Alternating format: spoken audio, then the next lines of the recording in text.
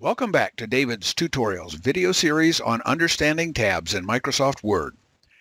In previous videos, we covered pretty much everything you need to know about tabs and tab stops. If you'd like to catch up on earlier videos, please click here now. In this video, we conclude this Understanding Tabs series with what you need to know to work with tabs in tables.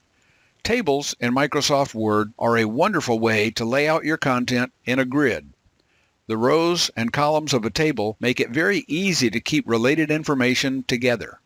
When you have your cursor inside a table, pressing the Tab key on your keyboard causes the cursor to move to the next cell in the table. Or, if you are in the last cell in a table, pressing the Tab key will create a new row in that table. But what if you want to insert a tab character inside a table cell? Pressing the Tab key won't work. It just takes you to the next cell. To insert a tab character inside a cell in a table, press Control-Tab. This will give you the tab character you're looking for.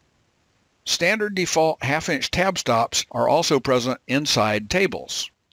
You can insert your own tab stops using any of the methods outlined in Chapter 2 of this series. Let's say in this table cell we want to put two tab-aligned columns of information. We start with these three lines of information.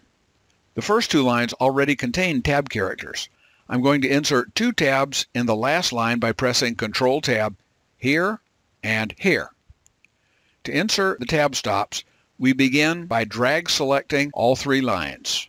Since tab stops are paragraph oriented, we don't have to select all the text in the paragraph, but just some of it. We then check the tab type selector box to select Center Tab. Then click on the bottom margin of the ruler bar to add a tab stop here.